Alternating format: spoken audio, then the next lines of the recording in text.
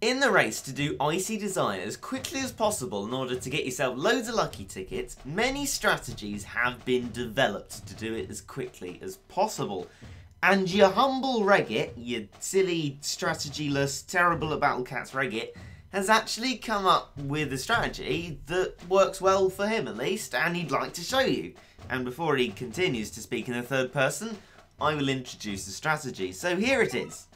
It is the combination of a cat combo and some other fast things. Now I'm going to go through the levels of my cats and explain why some things need to be high leveled, other things don't really, although I wouldn't know anyway.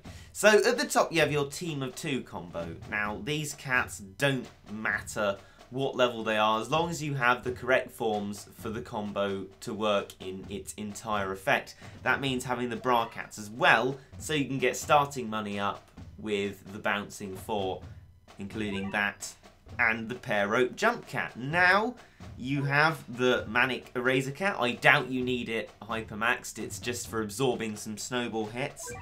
Then the lion cat, which you don't really use to be honest, it's just there for insurance. Then there's the manic lion cat, which you don't need to hypermax at all because increasing its level doesn't increase its speed. And we got the top combo so it doesn't get knocked back as much by snowballs. Then we have Maglev cat. I also doubt that that needs to be hypermaxed, it's just for speed. And then Bahamut, you're not really going to necessarily use that either, that's just for insurance as well.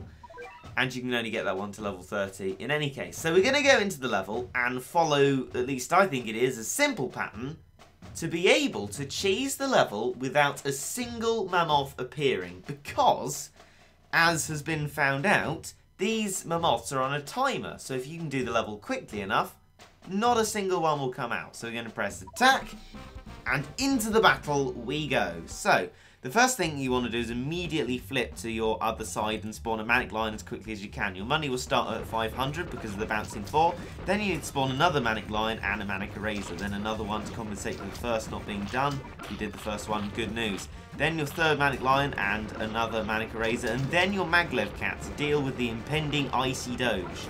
Then just repeat with manic erasers and manic lion cats. And just keep doing this so that you'll be able to destroy the icy doge and get onto the base, destroying it as quickly as catly possible. And there you go, there is the icy doge destroyed, the whole base destroyed, and not a single Mammothe come out. I hope you like that strategy, and I hope you enjoyed.